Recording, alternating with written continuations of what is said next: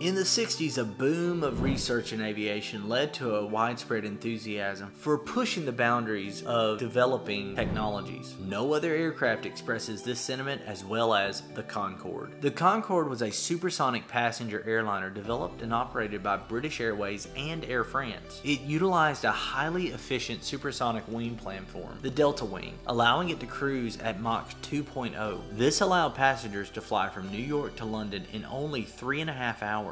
The Concorde was the icon of luxury air travel from the time it entered service in 1976 till it was retired in 2003. Increasing high operation cost, limited passenger capacity, noise concerns, and ultimately design flaws leading to an accident in 2000 contributed to its demise. While the Concorde will never fly again, supersonic air travel may be making a comeback. Currently, NASA, in conjunction with Lockheed Martin, is experimenting with supersonic flight and researching a quiet boom aircraft through the X-59. NASA believes that the elongated nose of the X-59 will cause the pressure spike of a sonic boom to be dissipated by as much as 75%. It may be possible that this technology could bring back a version of the supersonic commercial aviation sector.